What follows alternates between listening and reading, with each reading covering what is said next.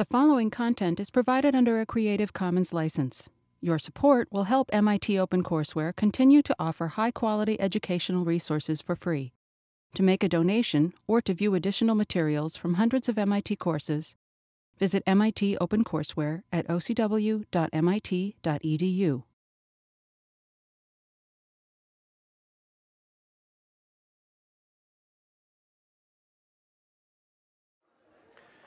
Hi, everybody. Welcome back to class. I have a lot to cover today, so I'm just going to get right to it. So you may remember at the end of last lecture, I talked about the empirical rule and said that there were a couple of assumptions underlying it, that one is that the mean estimation error is 0, and second, that the distribution of errors will be normally distributed. I didn't probably mention at the time, but we often call this distribution Gaussian, after the astronomer Carl Gauss. And it looks like that. Normal distributions are very easy to generate in Python. I have a little example here of generating not a real normal distribution, but a discrete approximation of one. And the thing to really notice about it here is this line, random.gauss. So that's a built-in function of the random library. The first argument is the mean, and the second argument is the standard deviation, or mu and sigma, as they're usually called. Every time I call that, I will get a different, or usually a different random value drawn from a Gaussian with a mean, in this case of 0, and a standard deviation of 100. I'm then going to produce a plot of those so you can see what it looks like. And I'm going to do that using some things we haven't seen before. So first of all, we've seen histograms. So pylab.hist produces a histogram. Bins tells us how many bins we want in the histogram. I said we want 100. The default is 10. Dist is the values it will use for it. And then this is something we haven't seen before, weights. Weights is a keyword argument. So normally, when we produce a histogram, we take all of the values, the minimum to the maximum, and in this case, we would divide them into 100 bins, because I said bins equals 100. And then we would, so the first bin might be, well, let's say we only had values ranging from 0 to 100. The first bin would be all the zeros, all the ones, up to all the 99s. And it weights each value in the bin by 1.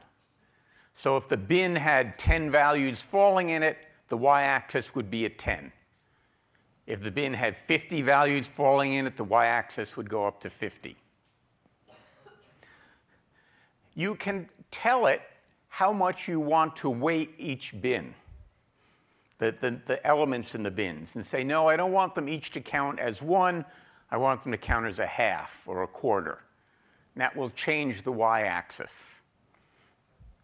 So that's what I've done here.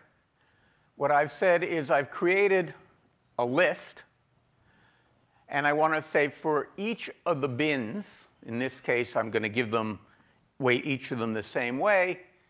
The weight is going to be 1 over the number of samples. I'm multiplying it by the len of dist. That will be how many items I have, and that will tell me how much each one is being weighted. So for example, if I have, say, 1,000 items,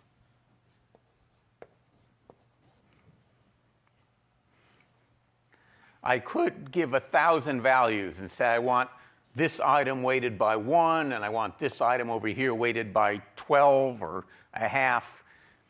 We rarely do that. Usually what we want is to give each item the same weight. So why would I want it not to be weighted at just 1? because I want my y-axis to be more easily interpreted as essentially giving me the fraction of the values that fell in that bin. And that's what I'm doing here. The other new thing I'm doing here is the plotting commands, including pylab.hist, many of them return values. Usually I just ignore that value and we just say pylab.plot or pylab.hist. Here I am taking the value. The value in this case for a histogram is a tuple of length 2. The first element is a list or an array giving me how many items are in each bin. And the second is the patches used to produce the beautiful pictures we're used to seeing. So here what I'm going to do is take this value so that I can do this at the end. Now, why would I want to look at the fraction within approximately 200 of the mean? What is that going to correspond to in this case? Well, if I divide 200 by 2, I get 100, which happens to be the standard deviation. So in this case, what I'm going to be looking at is what fraction of the values fall within 2 standard deviations of the mean. Kind of a check on the empirical rule, right? All right. When I run the code, I get this. So it is a discrete approximation to the probability density function. You'll notice, unlike the previous picture I showed you, which was nice and smooth, this is jaggedy. You would expect it to be. And again, you can see it's very nice that the peak is what we said the mean should be, 0, and then it falls off, and indeed, slightly more than 95% fall within 2 standard deviations of the mean. Not even surprised that it's a little bit more than 95%, because remember, the magic number is 1.96, not 2. But since this is only a finite sample, I only want it to be around 95. I'm not going to worry too much whether it's bigger or smaller. All right? So random.gauss does a nice job of giving us Gaussian values. We plotted them. And now you can see that I've got the relative frequency. That's why I see fractions on the y-axis rather than counts. And that was because of the way I used the weights command. All right, let's return to PDFs. So as we said last time, distributions can be defined by probability density functions. That gives us the probability of some random variable lying between 2 values. It defines a curve where the values on the x-axis lie between the minimum and maximum values of the variable. And it's the area under the curve, and we'll come back to this, between those 2 points that give us the probability of an example falling in that range. So now let's look at it for a normal distribution. You may recall from the last lecture this rather exotic-looking formula, which defines a PDF for a normal distribution. And here's some code that's as straightforward an implementation as one could imagine of this formula. Okay, so that now is a value that, given a mu and a sigma and an x, gives me the x associated with that mu and sigma. Okay? And you'll notice there's nothing random about this. All right? It is giving me the value. Now, let's go down here. And I'm going to, for a set of x's, get the set of y's corresponding to that, and then plot it. I'm going to set mu to 0 and sigma to 1, a so-called standard normal distribution. And I'm going to look at the distribution from -4 to 4. Nothing magic about that other than, as you'll see, it's kind of a place where it asymptotes near 0. So while x is less than 4, I'll get the x value. I'll get the y value corresponding to that x by calling Gaussian, increment x by 0.05, and do that until I'm done. And then simply I'll plot the x values against the y values and throw a title on it using pylab.title. All right, does code make sense? Well, this is where I got that beautiful picture we've looked at before.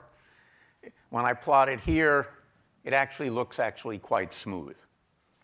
It's not. It's really connecting a bunch of tiny little lines, but I made the points close enough together that it looks, at least here, smooth at this resolution. So we know what the values are on the x-axis are. Those are the values I happen to want to look at from -4 to 4. What are the values on the y-axis? We kind of would like to interpret them as probabilities, right? But we could be pretty suspicious about that. And that if we take this one point that's up here, we say the probability of that single point is 0.4. Well, that doesn't make any sense. Because, in fact, we know the probability of any particular point is 0 in some sense, right? So, furthermore, if I chose a different value for sigma, I can actually get this to go bigger than 1 on the y-axis. So if you take sigma to be, say, 0.1, I think the y-axis goes up to something like 40. So we know we don't have probabilities in the range 40. So if these aren't probabilities, what are they? What are the y values? Well, not too surprising, since I claimed this was a probability density function. They're densities. Well, what's a density? If this makes sense, I'll say it, and then I'll try and explain it. It's a derivative of the cumulative distribution function. Now, why were we talking about derivatives in the first place? Well, remember what we're trying to say. If we want to ask what's the probability of a value falling between here and here, we claim that that was going to be the area under this curve, right? The integral. Well, as you know from 1801, there's a very clear relationship between derivatives and integrals. And so if we interpret each of these points as a derivative, in some sense the slope here, then we can look at this as the area just by integrating under there. So to interpret a PDF, we always do it mathematically. Actually, I do it just by looking at it. But the only really interesting mathematical questions to ask have to do with area.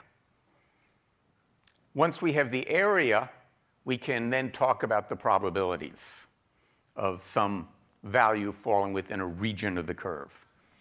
So what's interesting here is not the numbers per se on the y-axis, but the shape of the curve, because those numbers have to be related to the numbers on the x-axis. dx, dy, right? We're looking at derivatives. All right, so now we have to talk about integration. I promise you only hear about it for another few minutes, then we'll leave the topic. So I mentioned before SciPy as a library that contains a lot of useful mathematical functions. One of them is integrate.quad. Well, the integrate part is obvious. It means integration. Quad is telling you the algorithm it's using to do the integration. All of these integrals are going to be actual approximations to the real integral. PyLab is, or SciPy is not doing some clever mathematics to get an analytical solution. It's using a numerical technique to approximate the integral. And the one that's used here happens to be called quadrature. It doesn't matter. All right, you can pass it up to 4 arguments. You must pass it the function to be integrated. That makes sense. A number representing the lower limit of the integration, you need to give it that. A number representing the upper limit, you need to give it that. And then the 4th argument is a tuple supplying all values for the arguments to be except the first of the function you're integrating. I'll show you an example of that on the next slide. And we'll see that it returns a tuple, an approximation to the result, what it thinks the integral is, and an estimate of how much error there might be in that one. We'll ignore the error for the moment. All right, let's look at the code. So we start by importing scipy.integrate. That gives us all the different integration methods. I'm not going to show you the code for Gaussian since I showed it to you a couple of minutes ago, but I wanted you to remember that it takes 3 arguments, x, mu, and sigma. Because when we get down here to the integration, we'll pass it the function Gaussian, and then the values that we want to integrate over. So those will be the values that x can take upon. And that will change as we go from mu minus the number of standard deviations times sigma to mu plus the number of standard deviations times sigma. And then this is the optional 4th argument, the tuple mu and sigma. Why do I need to pass that in?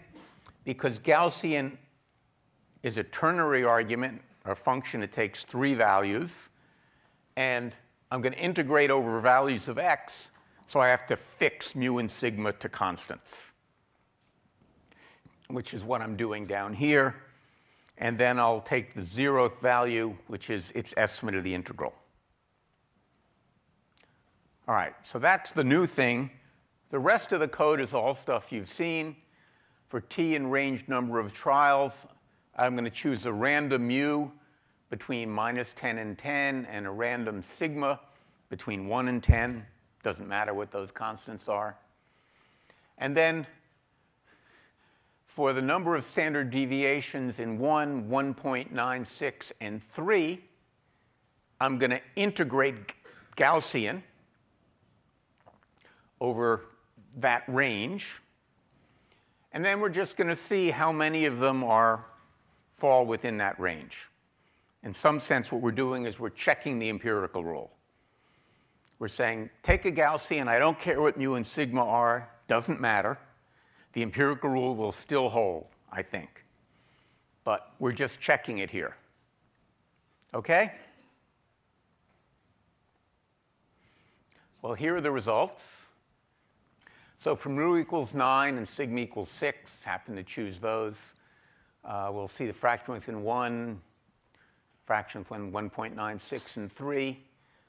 And so for these random mu's and sigmas, you can see that all of them, and you can set them to whatever you want when you get your hands on the code. Essentially what we have is, whoops, the empirical rule actually works. One of those beautiful cases where you can test the theory and see that the theory really is sound. So there we go. So why am I making such a big deal of normal distributions? They have lots of nice mathematical properties, some of which we've already talked about, but all of that would be irrelevant if we didn't see them. The good news is they're all over the place. I've just taken a few here. Up here, we'll see SAT scores. I would never show that to high school students, or GREs to you guys. But you can see that they're amazingly well distributed along a normal distribution. On down here, this is plotting percent change in oil prices. And again, we see something very close to a normal distribution. And here is just looking at heights of men and women. And again, they clearly look very normal. So it's really quite impressive how often they occur. But not everything is normal. So we saw that the empirical rule works for normal distributions. I won't say I proved it for you. I illustrated it for you with a bunch of examples. But are the outcomes of the spins of a roulette wheel normal? No. They're totally uniform, right? Everything is equally probable. A 4, a 6, an 11, a 13, 00 if you're in Las Vegas.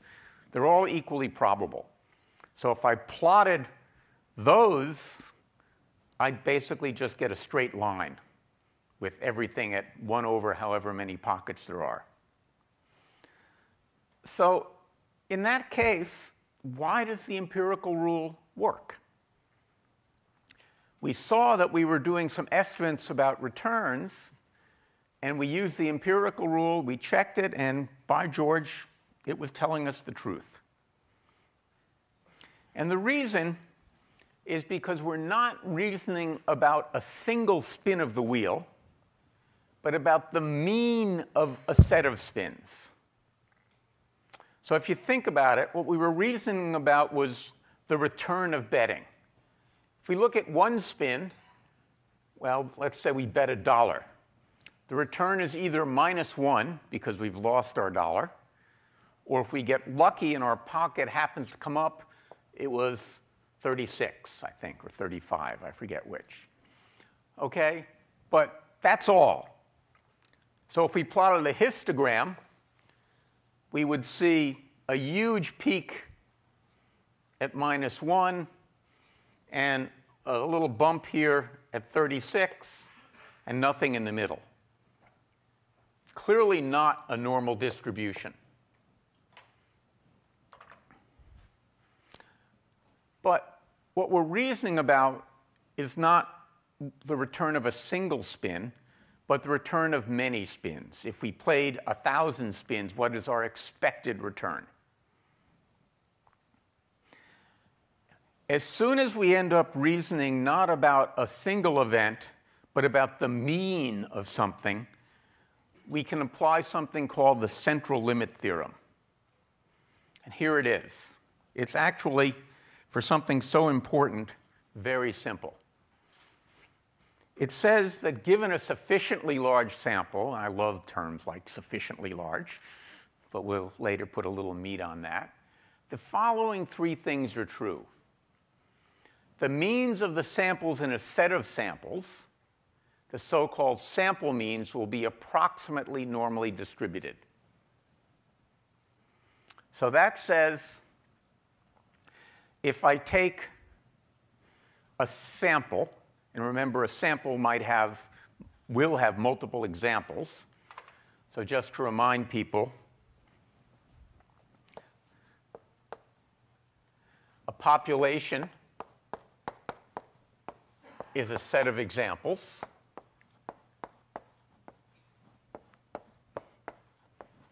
A sample is a subset of the population.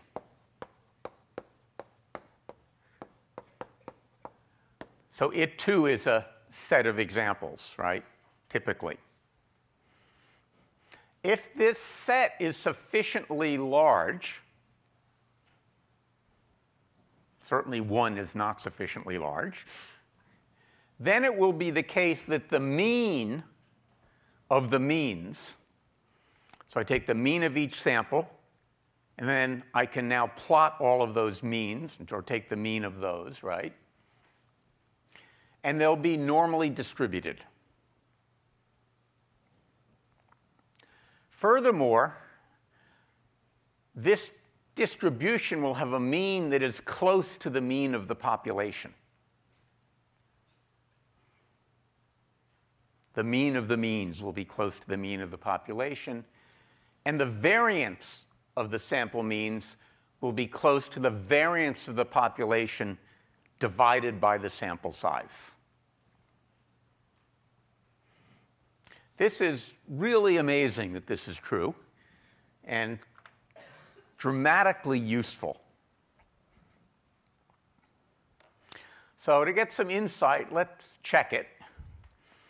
To do that, postulate that we have this kind of miraculous die. So instead of a die that when you roll it, you get a number 1, 2, 3, 4, 5, or 6, this particular die is continuous. It gives you a real number between 0 and 5, or maybe it's between 1 and 6. Okay? So it's a continuous die. What we're going to do is roll it a lot of times.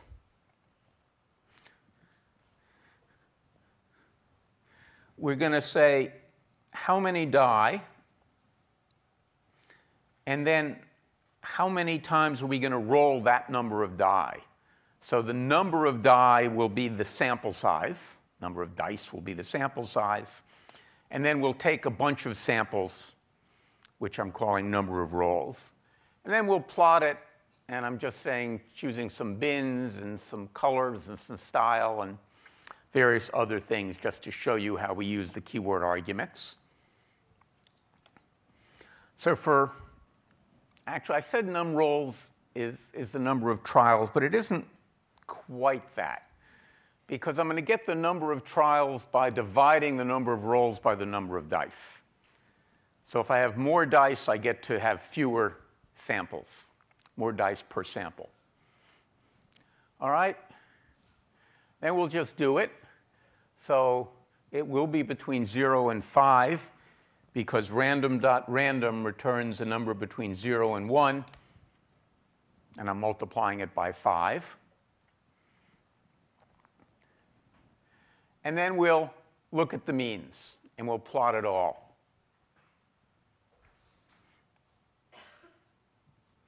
Again, we're playing games with weights just to make the plot a little easier to read.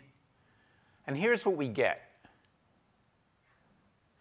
If we roll one die, the mean is very close to 2.5. Well, that's certainly what you'd expect, right? It's some random number between 0 and 5. 2.5 is a pretty good guess as to what it should average. And it has a standard deviation of 1.44. That's a little harder to guess that that's what it would be, but you could figure it out with a little math, or as I did here with the simulation. But now if I roll 50 dice, well, again, the mean is close to 2.5. It's what you'd expect, right? I roll 50 dice, I get the mean value of those 50. But look how much smaller the standard deviation is. More importantly, what we see here is that if we look at the value, the probability is flat for all possible values between 0 and 5 for a single die. But if we look at the distribution for the means, it's not quite Gaussian, but it's pretty close. Why is it not Gaussian? Well, I didn't do it an infinite number of times. Did it quite a few, but not an infinite number. Enough that you didn't want to sit here while it ran.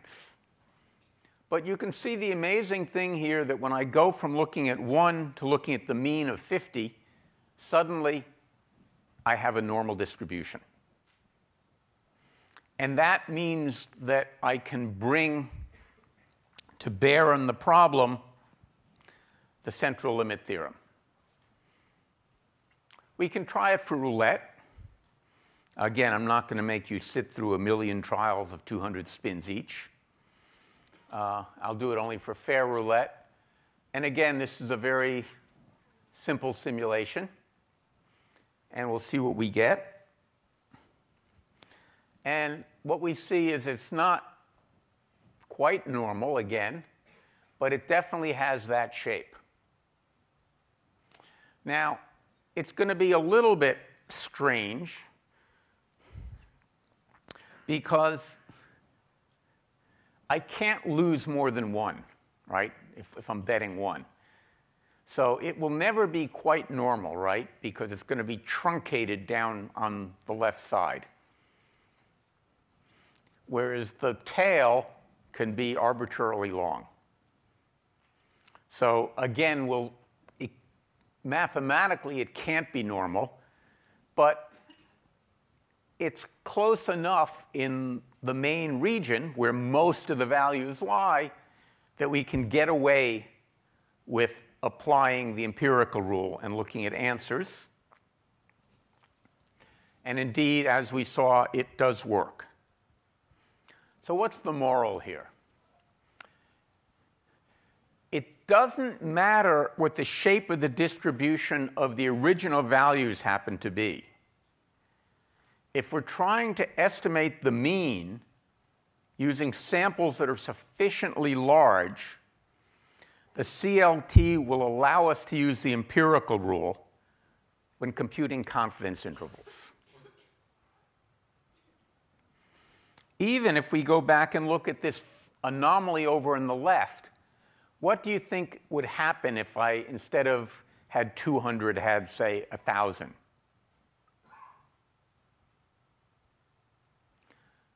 What's the probability of the average return being -1 of 1,000 bets? Much smaller, right, than for 100 bets. To lose 1,000 times in a row is pretty unlikely. So to get all the way to the left is going to be less likely, and therefore the thing will start looking more and more normal as the samples get bigger. All right. And so we can use the CLT to justify using the empirical rule when we compute confidence intervals. All right, I want to look at one more example in detail. This is kind of an interesting one.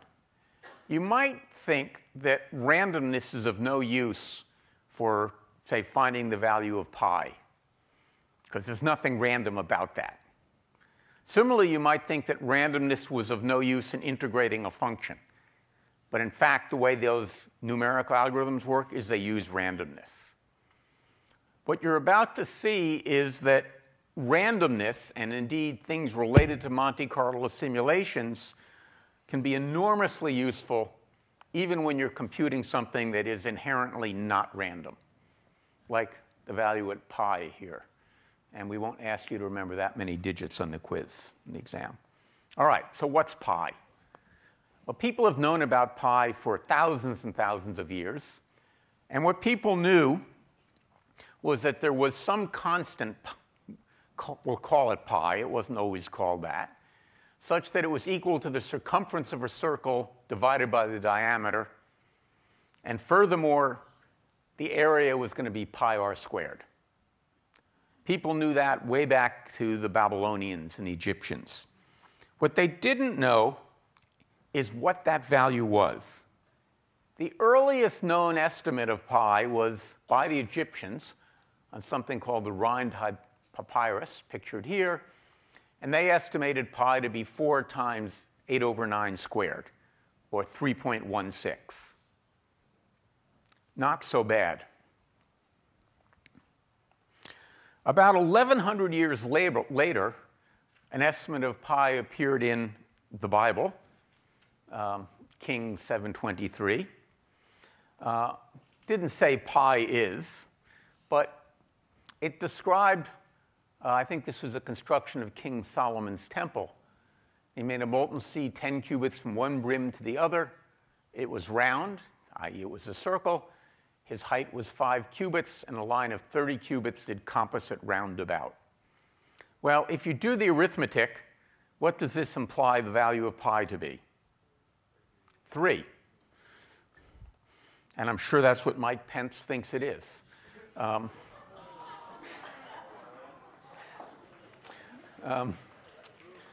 About About 300 years later, Archimedes did a better job of it.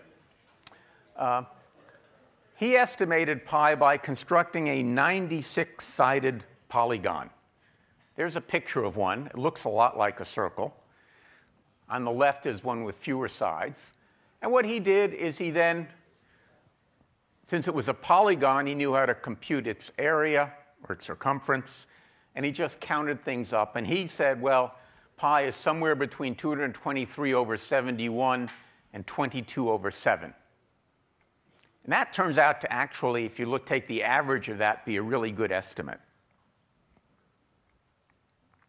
2,000 years after Archimedes, the French mathematicians Buffon and Laplace proposed finding the value of pi using what we would today call a Monte Carlo simulation.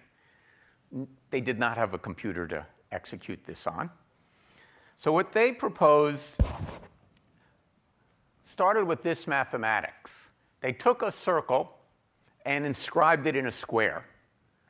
A square of 2 units of whatever it is per side. And therefore, we know that the area of the square is 2 times 2, or 4. We know that the area of the circle is pi r squared. And since we know that r is 1, because that's the square it's inscribed in, we know that the area of the circle is exactly pi. What Buffon then proposed was dropping a bunch of needles at random, kind of like when Professor Grimson was sorting things, and seeing where they land. Some would land in the square, but not in the circle. Some would land in the circle. You would ignore any that landed outside the square.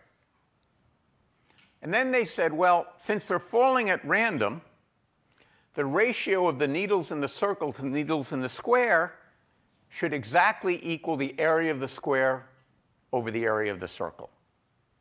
Exactly if you did an infinite number of needles. Does that make sense? Now, given that, you can do some algebra and solve for the area of the circle and say it has to be the area of the square times the number of needles in the circle divided by the needles in the square. And since we know that the area of the circle is pi, that tells us that pi is going to equal 4 times the needles in the circle. That's 4 is the area of the square, divided by the number of needles in the square. And so the argument was you can just drop a bunch of these needles, see where they land, add them up, and from that you would magically now know the actual value of pi. Well, we tried a simulation one year in class, but rather than using needles, we had an archer and we blindfolded him. So he would shoot arrows at random, and we would see where they ended up. There's a video of this here if you'll want to see it. I'm going to play only the very end of the video, which describes the results.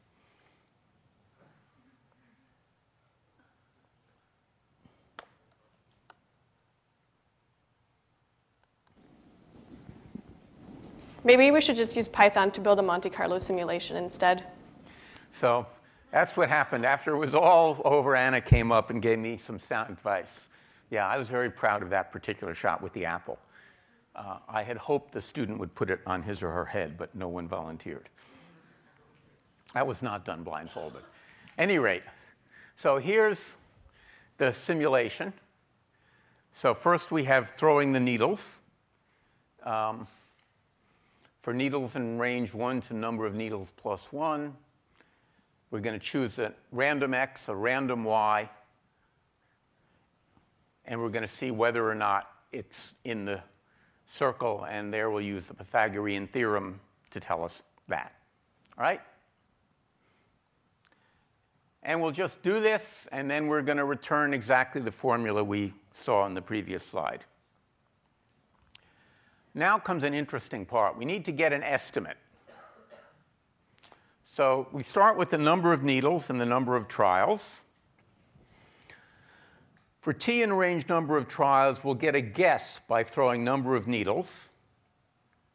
and then we'll append that guess to our list of estimates. We'll then compute the standard deviation, get the current estimate, which will be the sum of the estimates divided by the len of the estimates, just the mean of the estimates, and then we'll print it. All right? So given a number of needles and a number of trials, we'll estimate pi, and we'll give you the standard deviation of that estimate.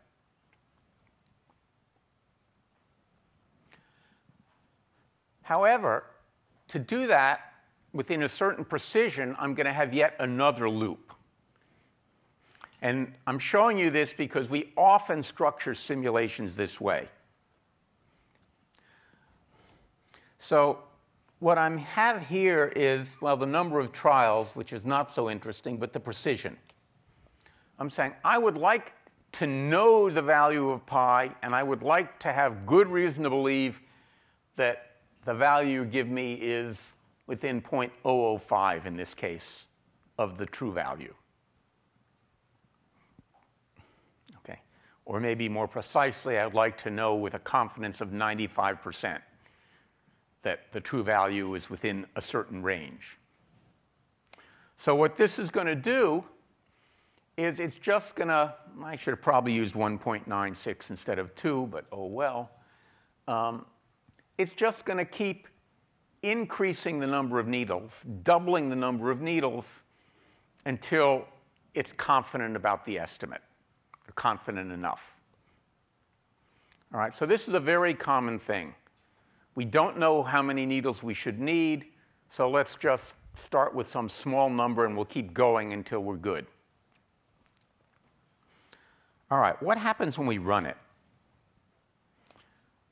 Well, we start with some estimates. When we had 1,000 needles, it told us that pi was 3.148, and standard deviation was 0.047, et cetera. So a couple of things to notice. One, are my estimates of pi getting monotonically better? You'd like to think as I add more needles, my estimates are getting more accurate. So that's question one. Are they getting more accurate? Not monotonically, right? If we look at it, where are they getting worse? Well, let's see. 3.148. Well, 3.13 is already worse, right? So I double the number of needles, and I get a worse estimate. Now, the trend is good. Right, by the time I get here, I've got a pretty good estimate. So overall, as I look at larger samples, a bigger subset of the population, my estimates are trending towards better, but not every time. On the other hand, let's look at the standard deviations. What we see here is that the standard deviations are indeed getting monotonically better. Now, there's nothing mathematical guaranteeing that, right? Because there is randomness here. But I'm increasing the number of needles by so much that it kind of overrides the bad luck of maybe getting a bad random set. And we see those are getting better. So the important thing to see here is not that I happen to get a better estimate, but that I know more about the estimate. I can have more confidence in the estimate because it's closing in on it. So the moral here is it's not sufficient to produce a good answer. I've said this before. We need to have reason to believe that it is close to the right answer. So in this case, I'm using the standard deviation and say, given that it's gotten quite small, 2 times 1.96 times 0.002 is indeed a small number. I could make it smaller if I wanted. I believe that I have good reason to believe I'm close to the right value of pi. Everyone agree with that? Is that right? Not quite, actually. It would be nice if it were true, but it isn't. So let's look at some things. Is it correct to state that 95% of the time we run this simulation, we'll get an estimate of pi between these two values? I don't expect you to do the arithmetic in your head, but the answer is yes. So that is something we believe is true by the math we've been looking at for the last 2 lectures. Next statement. With a probability of 0.95, the actual value of pi is between these two things. Is that true?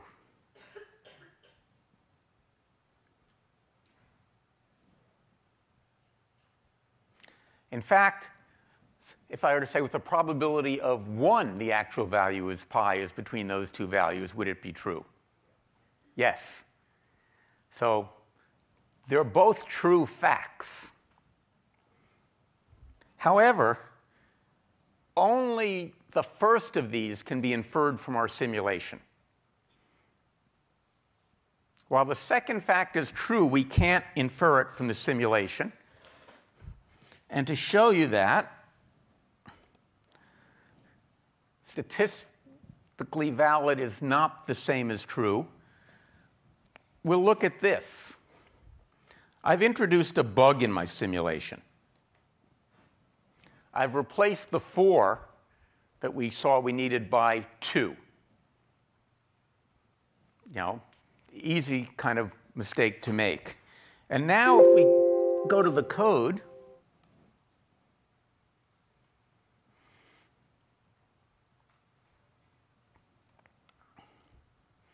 well, what do you think will happen if we go to the code and run it? We'll try it.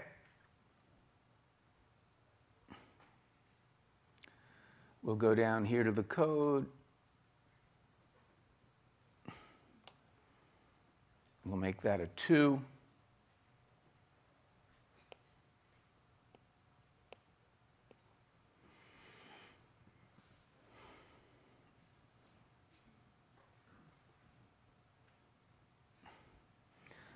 And what you'll see as it runs is that once again, we're getting very nice confidence intervals,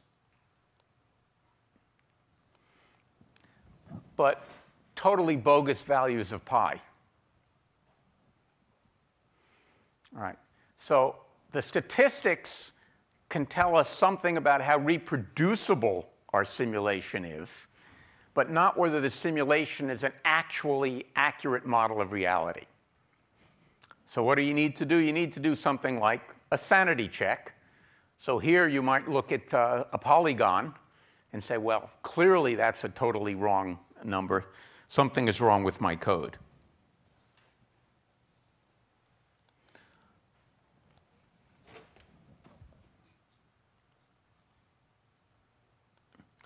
OK, so just to wrap up, what we've shown is a way to find pi.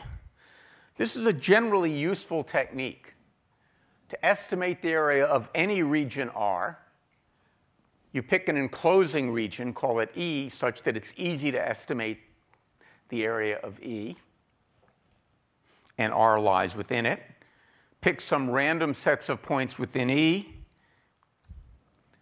Let F be the fraction that fall within R, multiply E by F, and you're done. So this, for example, is a very common way to do integration. I promised you we'd talk about integration. So here's a sine of x.